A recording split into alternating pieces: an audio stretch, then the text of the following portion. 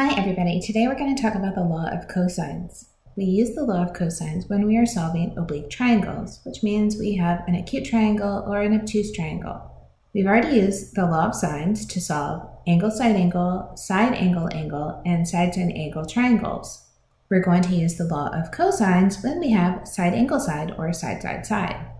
For a triangle with sides A, B, and C, and opposite angles capital A, capital B, and capital C respectively, we have three equations. We have c squared equals a squared plus b squared minus 2ab times the cosine of c. We have b squared equals a squared plus c squared minus 2ac cosine of b. And we have a squared equals b squared plus c squared minus 2bc cosine of A.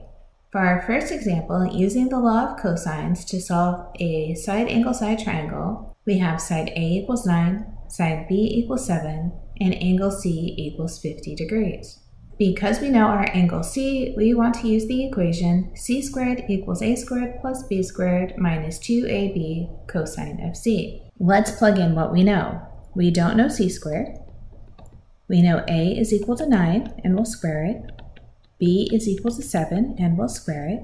We're going to subtract 2 times 9 times 7 times the cosine of 50 degrees. We can put all of this in our calculator.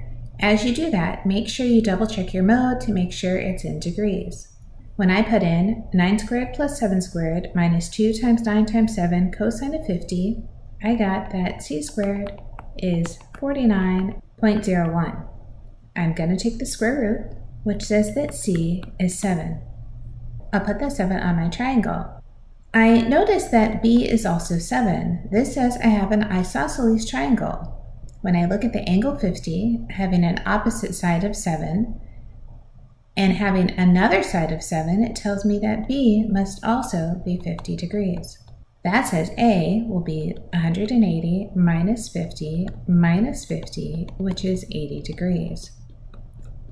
Now I have all three sides and all three angles of my triangle. In this example, we'll solve a triangle where side A is equal to 2, side B is equal to 4, and angle C is equal to 45 degrees. We'll once again use the equation c squared equals a squared plus b squared minus 2ab cosine of C.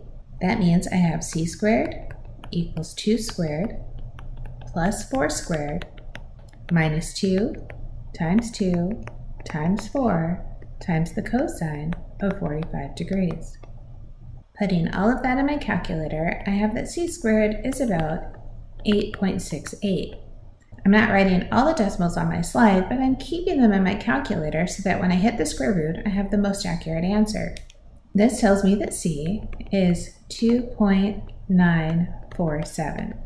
You should watch for instructions in your homework or other assignments that tells you how many decimal places you should use when giving your answers. At this point, I know all three sides of my triangle, but I only know one of the angles. I need to find the remaining two. We have two choices for how we can find one of the angles. We could continue to use the law of cosines, or we could bring back the law of sines. I'll use the law of sines because I think it's a little bit easier.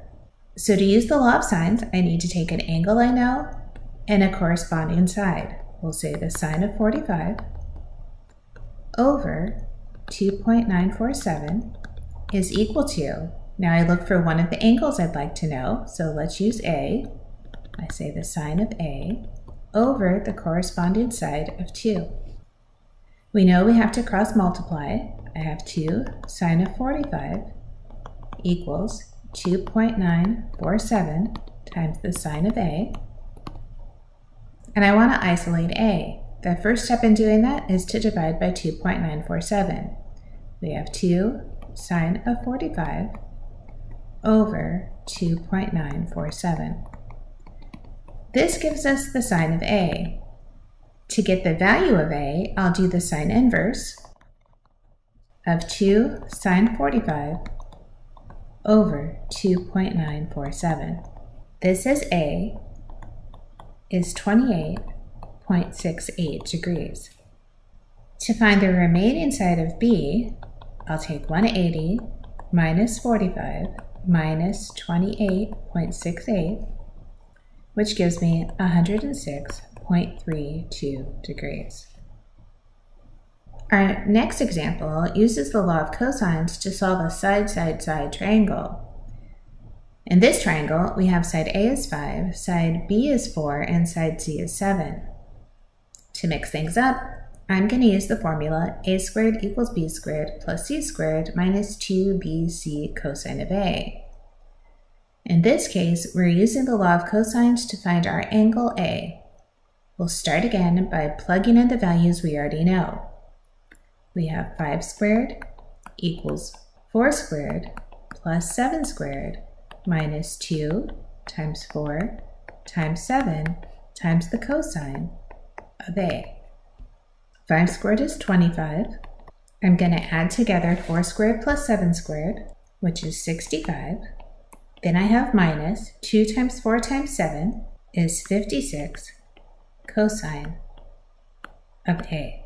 I'll move the 65 over to the left, so now I have 25 minus 65 is negative 40 equals negative 56 cosine of A. I'll divide both sides by negative 56. I have negative 40 over negative 56 equals the cosine of A. A negative over a negative is a positive. We can reduce 40 over 56 to 5 over 7, and we say this is the cosine of A. To get the angle A, I'll take cosine inverse of 5 over 7. This will give me A. So in my calculator, I hit cosine inverse, 5 divided by 7. It says A is about 44.42.